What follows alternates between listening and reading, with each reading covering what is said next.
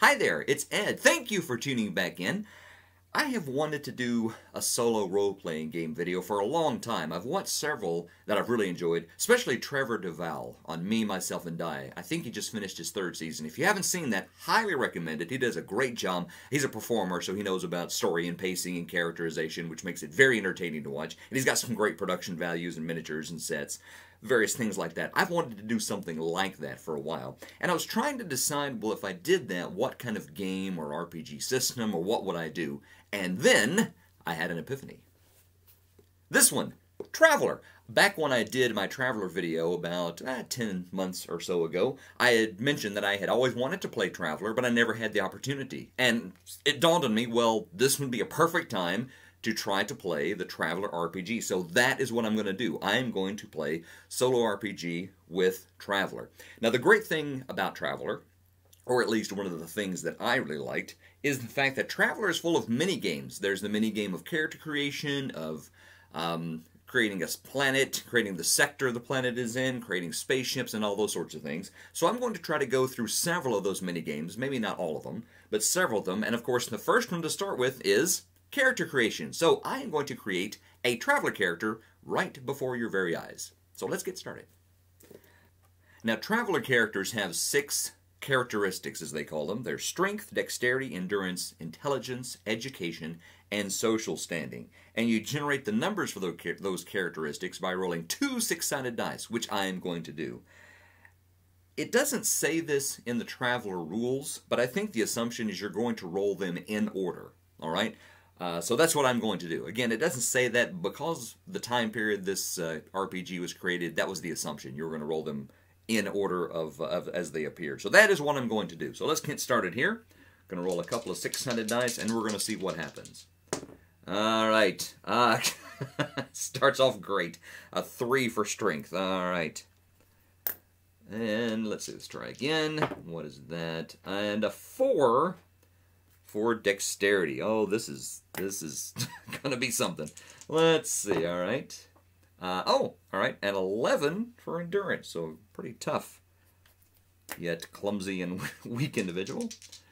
Okay, 6, 7, 8 for intelligence, so a little more intelligent than average. How about education? Not terribly educated, had a 4. My goodness. Does Traveller have a rule for hopeless characters? I don't see one, to be honest. And a 6 for social standing. All right. So there we are. We have our 6 characteristics. Now I am going to use all of the character generation rules, yes, including the survival roll. Therefore, I'm going to go ahead and roll up about 6 to 8 different sets of stats to begin with, and hopefully one of those characters will survive and have a relatively lengthy career. So let's do that real quick.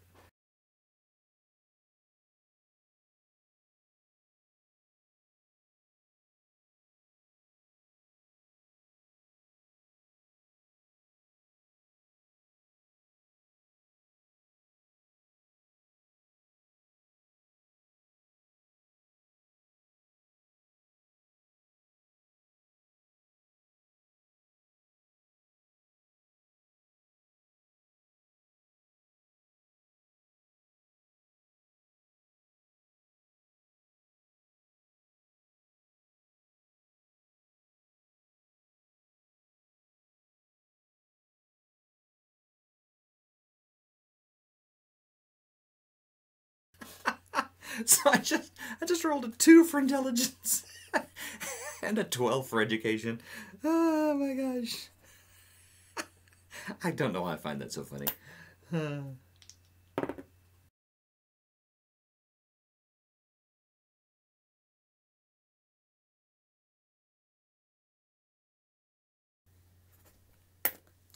I remember now why I use these dice to play champions, because they seem to roll low.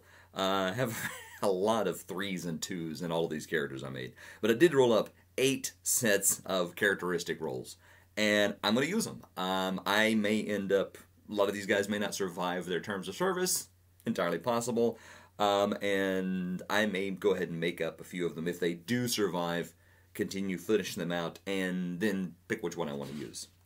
Let's see. That brings up brings up something different, I guess, between modern game design and modern character creation in RPGs and the way we did it a long time ago. A long time ago, if you rolled a... Well, first of all, you didn't design a character so much as you just rolled randomly and see what you came up with and tried to make the stats fit with the character instead of designing a character, a concept, and then making the rules fit the concept. Not saying one's better than the other. I think it's just set of expectations are different between the way it was back in the day and the way it is now. Anyway, so let's start with our first guy here. We have the various services you can go in. Different options for things you can be in. We have our Navy, Marines, Army, Scouts, Merchants, and other. I think I'm going to try with Scouts first. I think that would be a really good career for somebody that's going to be in a solo RPG. We are going to, as I say, going to do the whole thing we normally do it, with survival roles and everything. So does he even get into the Scouts? First thing we have to see, can we enlist into the Scouts? This guy, I'm starting with, if he has an intelligence of 6 or more, he has a +1. This one has an intelligence of 8. And if he has a strength of 8 or more, he gets a +2. He does not. So I get a +1 to this roll. Does this character get into the Scouts? And with an 8 + 1 is 9, he does. He is a Scout. So let's make a note of that. He is in the Scouts. Now, does he survive? That's going to be the question. Our survival roll, if we have an endurance of 9 or more, we get a +2. He has an endurance of 11, so he's going to get a +2 to his roll. Does he survive his first term in the Scouts? A 7. Ooh, yes, just. All right. So I'm going to say one of the things I like about the way you put together a Traveler character is you almost do a little bit of world building as you're creating the character. So he rolled exactly a 7. He does have +2 because of his endurance, so a total of 9. So I'm going to say he did go out on a early scouting expedition with a few others. It was a very violent planet. It was actually, I'm going to say, volcanic, so it was really rough, and it was only his endurance, his extra health, that really helped him get through the poisonous gas and the heat and just the suffocation and the ash and things like that. So he was able to get through, and he was able to persevere and survive his first term of service. So he is now 22 years old. He has been through 1 term of service, and he now gets 2 rolls on the acquired skills table. So over here we can pick 2 skills as a scout from the acquired skills table. He can't get the advanced education because he only has an education of 4. So we can pick from any of these. I think the first one we're going to do, he's got some really low stats. So I think the first one we're going to do is the Scouts personal development table. So let's roll personal development. So personal development of 6. And that is gun combat. Alright, so he gets gun combat. So I'm going to change that. Now he's got gun combat. I'm going to say instead of being a volcanic planet, it was a planet that had a lot of very dangerous life forms. It had a lot of dangerous aliens and predators, and even the plant life was predatory on a lot of them. So he actually got very good at shooting a gun, learned how to shoot a gun, and got better at shooting a gun because he had all these predatory animals that were constantly trying to attack them. So that is actually what he learned from being for the Scouts. And since he's a Scout, he gets 2 every term. So let's go ahead and roll his next one. This one is going to be... I'm going to go on the service skills. Yeah, service skills table. Let's see, what does he get here? That is going to be a 5, and that is electronics. So while he goes on this scouting expedition, I'm going to say he went with a few others because he's brand new to the service. So he went with maybe 2, 3 other scouts, and he learned how to do a little bit of electronic work through the ship systems, various things like that. Let's see, what's electronics say specifically as a skill? Let me find that description. Use, operation, repair of electronic devices, handy in this field, equivalent of green thumb, skill in repair of energy weapons. Okay, so yeah, so while he was on the planet, he was in charge of maintaining and keeping up some of the electronic devices, some of the testing, measuring devices they were using on this very violent planet. So he did get to do that. So he has electronics 1. And since he is in the Scouts, he does automatically get pilot 1. Alright, so he has pilot 1 as well.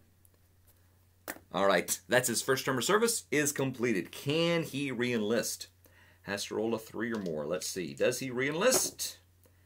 Yes, he does. He did a great job, and they are always needing new scouts, so he easily re-enlists for a 2nd term.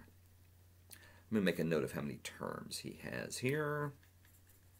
So this is term number 2. All right, continue on. Does he survive? Let's see. Let's see. 7 or more with a +2. That is 6. And only with his +2 does he actually make it through his second term in the Scouts. By the way, I haven't named any of these characters. I'm not going to until they survive. So that's why I'm calling him he. And I'm probably going to play a male character because I have familiarity with that. Yes, so because of his great job he did on the first expedition he went on, that was very tough, very dangerous, and he was able to come through, they sent him out on another very dangerous mission. I'll say this one's the volcanic one. And again, there's poison gas and ash and heat, and he was able to make it through, but only because he is so hardy and tough. That's why they sent him on this one. So he does survive, and he gets 2 more skills since he is a scout. We're going to go to the personal development table again, and that's going to be a 2, so that will bump up his dexterity, which is okay. His dexterity is going to go up to 5. Still not great, but it does go up to 5. And let's see, after that, let's do another service skill, and that's going to be another 5. All right, so he has really been working on the electronics. He has become an electronic expert. So that is one of the things that he needs. When he's on the planet, he is in charge of electronic devices, both on the ships and the things that they set up, like, say, monitoring devices and stuff like that. All right, so that is second term. That was his second term. He is now 26 years old. Is he going to continue? I think he is, honestly. This is going to be his third term. All right, so can he enlist for a third term? 3 or more. Yes, he easily re-enlists. They're more than happy to see this individual come back into the Scout service. So he does re-enlist for a third term. Does he survive his third term? Let's find out. So far, he's been in some really hazardous posts, really hazardous deployments. So let's see what happens in this one. 5 plus 2 is going to be 7. So he, again, they send him out to another. Let's say this one is a, I'm going to say this one's like a water planet, like mostly water planet. And again, very, very harsh conditions. Almost seems like raging storms over the planet most of the time, and violent waves, very little land. Again, maybe large sea predators like big krakens and megalodons and things like that. He almost succumbs. As a matter of fact, I'm going to say that of the group he went with, he's one of the few that actually does return. Many of their fellow scouts were lost. So yeah, so that is a third term, and he does survive, and he is now 30 years old. Let's see, what is going to be? He gets 2 more skills. We're going to do personal development again, because he's got some really low stats. So let's see, that's a 4 for personal development. And that's going to increase his intelligence, which actually is one of his better, but it does go up. So his intelligence is now 9. And then we're going to go back to, I'm going to go to the advanced education table for his second skill. And that is a 5, which is gunnery. All right, so while he was on this planet, he became proficient and gained experience in using the ship's weapons, because they were on a floating scout station, a floating scout flotilla, or maybe there was a base, and he was one of the people that went out on reconnaissance missions or scouting missions or exploration missions, and he learned how to use the gun to fend off. They were attacked by a kraken, and he was able to grab the guns and learn how to use it and help defend the ship as they were going out doing their thing. So he was.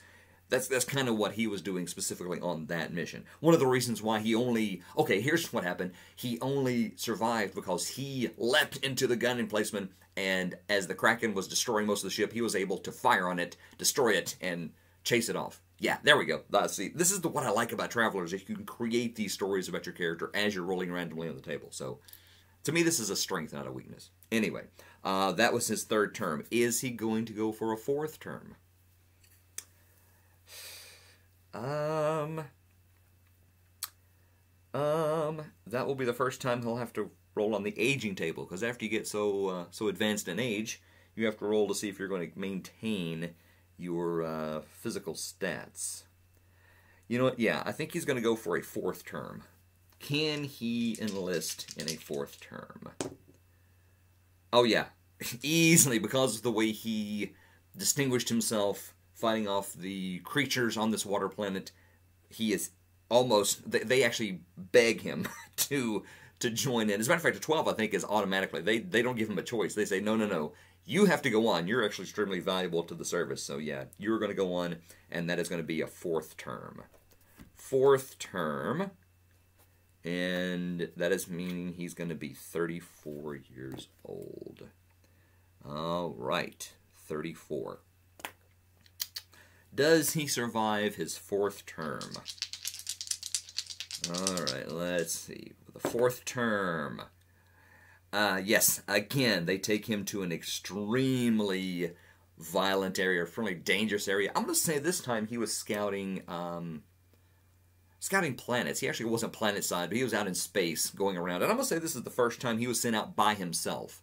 So he was sent out as a lone scout in a ship, let's say scouting out and making a survey of planets that are not known, or finding new planets, or making new routes, or trying to find better routes, because in Traveller they have X-boats that go from place to place to take information, almost like the old Pony Express. So I'm going to say that's what he did on his 4th term. He was kind of sent on his own and kind of rewarded for not dying on the other ones. Okay, so that's what he's going to do.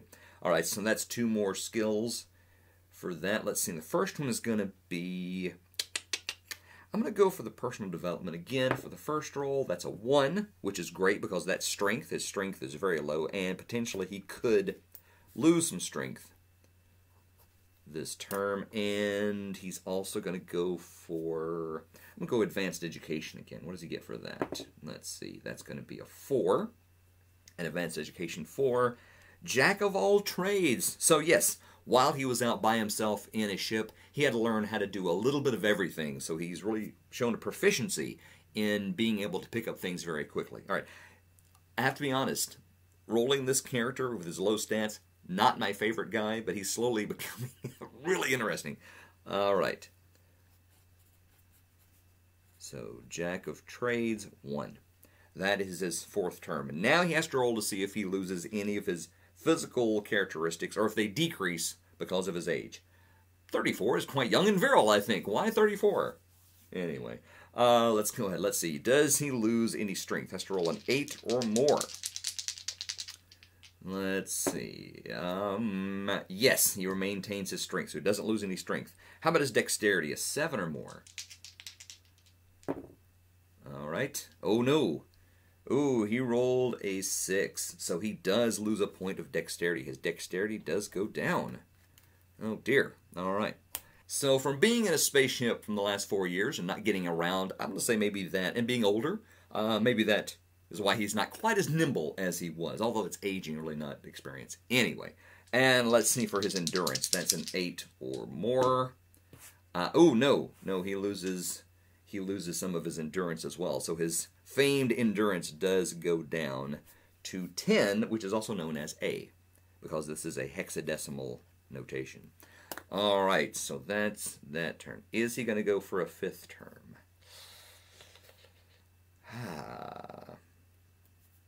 Yes, I think he is. I just feel like I should. Can he re-enlist? Let's see. Yes, he can easily. They're more than happy to have him re-enlist, and so now this is going to be his 5th term. Term number 5. And he will end this at 38. 38. All right. So does he survive? Somebody who's been through a lot of difficult missions in the past. Let's see if he makes it. All right. Oh yeah, easily. I'm going to say finally he is getting older. He's proven himself. He has nothing to prove to anybody because of his earlier posts and his other earlier deployments. So yeah, he makes it. He actually gets a much easier job this time. He goes out and he is doing some survey on a much tamer planet. Let's say it's very pastoral with large grazing herds. There are predators, but nothing extremely dangerous like his earlier posts. So he does make it through. Whew! All right, let's go ahead. Let's try to do personal development.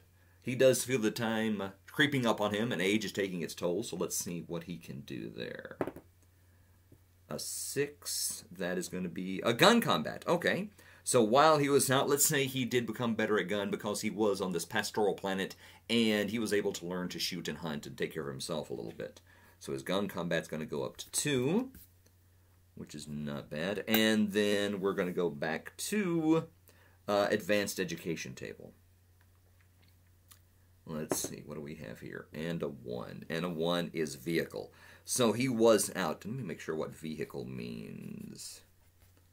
What does vehicle actually mean? Does it mean driving anything, or is it something specific? All right. I'm going to say he was wheeled vehicle. I'm going to say he does that. And in fact, now that I look at this, it says I'm supposed to immediately pick one of those. So I might need to go back and check, make sure those are all generic.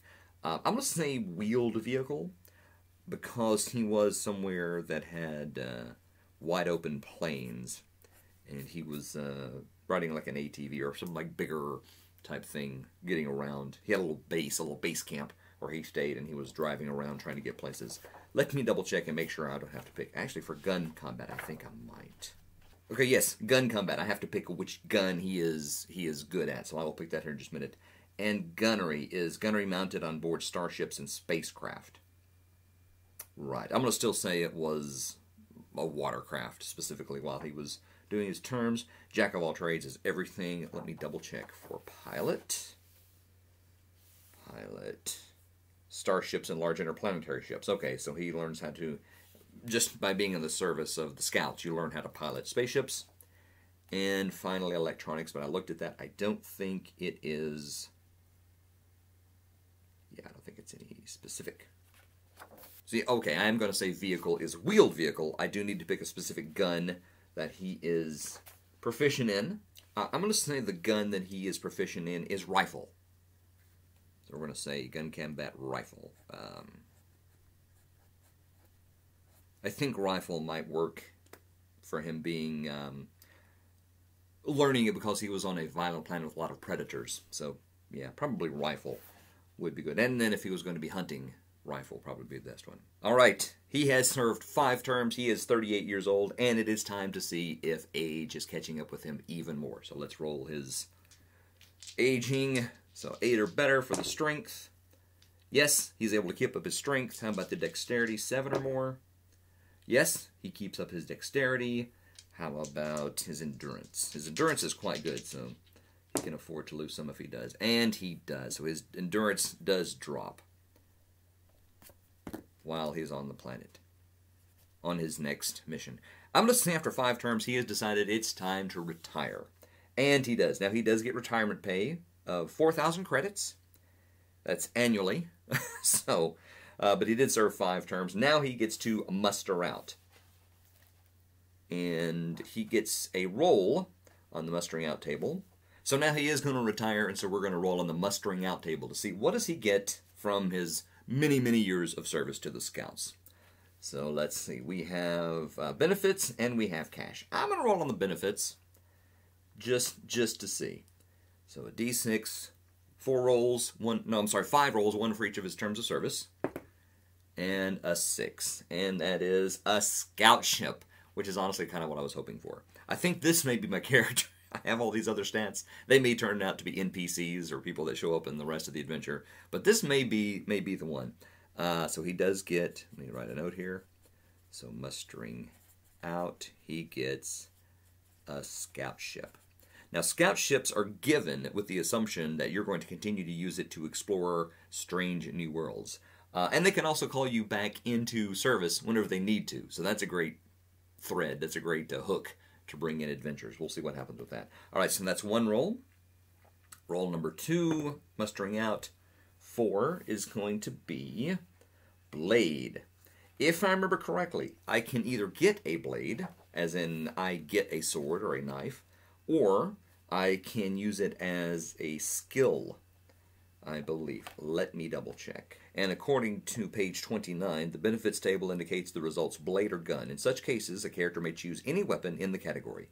If, while mustering out, the same benefit is received again, the character has the option of taking another example of the same weapon, selecting a different weapon, or taking the benefit as a +1 in skill in the weapon previously received. So, it sounds like to me he gets a blade, first of all. He doesn't have a great skill in that, but he does get a blade. So which blade is he going to take? I feel like since he is a scout and he had a rifle, I'm going to say bayonet. Let's say he used a bayonet because it can be used as a dagger or stuck on the end of his rifle. I must say he did get a bayonet to add to his rifle. And technically he doesn't have a rifle right now. By the way, you're done in scouts? No. The rifle stays. You can keep the bayonet. Rifle stays with us. So, we'll see that. Maybe he, with some of the money, with his 4,000 annual pension, he can buy a rifle and carry that around with him. All right, so that's 2 rolls. Now, roll number 3 on mustering out. Let's see what we get here. 2. A 2. What is 2? 2 is +2 intelligence. All right. That's going to bump him up to 11, or B, using the hexadecimal. Okay. That's 3 rolls. Let's try roll number 4. Again, going for the benefits. Or do we want to go for the cash? That's decent cash. Let's do one more on the benefits, and then I'll do one on cash. So let's see. Benefits, another 2. That is going to be another +2 to his intelligence. So wow, that's going to bump him up to, it's 11 right now. That's going to bump him up to 13 intelligence. So not bad. Not bad. Very intelligent, but weak and clumsy individual. And finally, we're going to go for cash. His last roll is going to be cash. So how much does our scout get? 1. So he does get 20 grand. 20,000 credits, with which to buy a rifle or anything else he might need. So that's pretty much how you generate a Traveler character. To be honest, as I said, I rolled multiple stats because I wasn't sure how well I would do. And using the survival roll, I thought he may die. This character may die. Now that he has gone through his career and mustered out, I will give this individual a name. And I'm going to use, even though it's not a Traveler book, I am going to use Xanathar's Guide for this because they do have some good name tables in there, especially for humans. Alright, yes, now I know this is slight blasphemy because I'm making a Traveler character and I'm using something other than 2d6. I'm going to roll randomly on the name for English males, come up with a name for this guy. So what have we got here? Oh, 7. 07 is going to be Anselm. A-N-S-E-L-M. Anselm. Alright, let me write that down because that is his name, Anselm. Alright, Anselm the Scout. Anselm the very clumsy, weak scout. And that's pretty much how you put together a Traveler character. I think I'm going to go with this one, and we will see what happens. So I hope you've enjoyed this. Hope this was a little bit of an insight about how to go about creating a Traveler character. And next time, I will begin the adventures of Anselm the Scout in the Traveler universe. Thanks for watching.